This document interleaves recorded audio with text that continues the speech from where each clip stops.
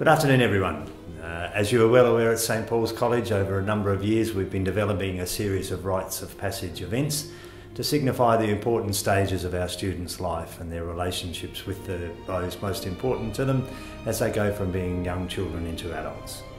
The Mother-Son Evening is an example of this, which we've been working on over the last few years.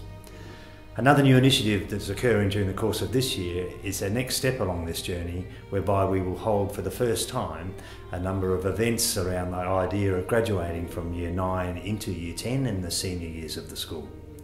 One of these events is relating around a father-son experience, or an adult male role model with our boys' experience that we would hope to develop in the early part of Term 4. You may not know, but what has been a great passion of mine for the last 20 years of my life in schools that I have worked in has been to develop programs whereby young boys in particular work with their adult male role models to learn some of the gifts and necessities that are required in order for us to grow up to be good men. On this occasion, we will be holding at school a number of different activities throughout the course of the afternoon and into the evening. During these activities, there will be opportunities for the adult male and the boys to spend time together discussing what it is that really makes us the person that we are. The values that we need in order to grow up into being a good, solid citizen, but also a very, very good male. I'm sure we would all agree that society needs great men. Great men who know how to treat women, great men who know how to add value to society.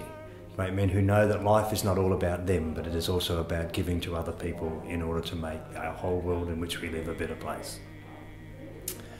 We believe the young men of St Paul's can grow into these fine adults, willing to accept the responsibility they need in order to continue to grow the values of society in which we are all treated equally. Please, I would certainly encourage all of you to participate in this important event. And wherever you may have some difficulties, please feel free to contact us and we'll do everything we can to assist you with that.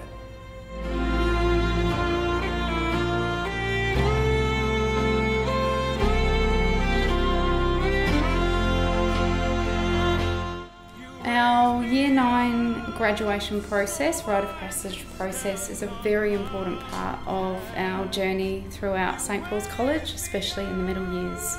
The emphasis in the middle years graduation is about reflecting on the learning experiences and also the growth of the students throughout their time, and that culminates in an evening where students will present to a panel of home group teachers, LEAF teachers and a member of senior leadership. So they will talk about their journey, their strengths, areas that really challenged them, that they had to really show their resilience, and look forward optimistically to the future in the senior years of the college.